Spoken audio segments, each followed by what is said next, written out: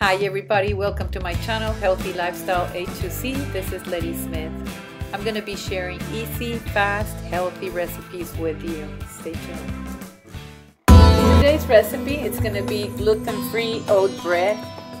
I love this recipe. I love that I can make my own bread and I know what kind of ingredients I'm putting in it. By the time I finished baking, I was already hungry and I had some turkey, Gouda cheese, avocado, and chipotle sauce. So that's what I ended up having for dinner. But you can put anything you want. So here's a list of ingredients. You're gonna need oatmeal, and what I did is I grounded it in my Vitamix. Then you're gonna need 1 cup cashew milk or milk of your choice, ½ cup ground flax seeds,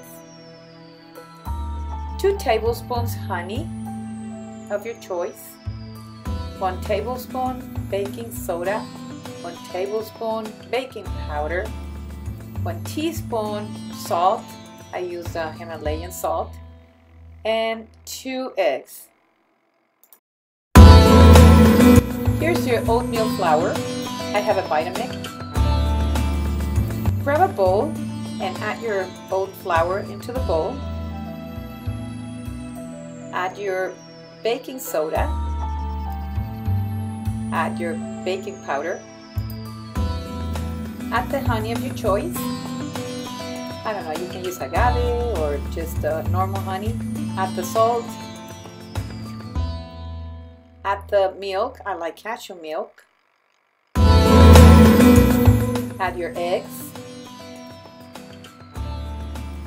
add your flaxseed.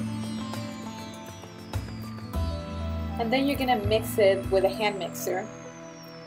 Heat your oven while you're mixing all your ingredients at 350, and then you're gonna pour the mix into a baking dish, and you're gonna bake it for 40 minutes.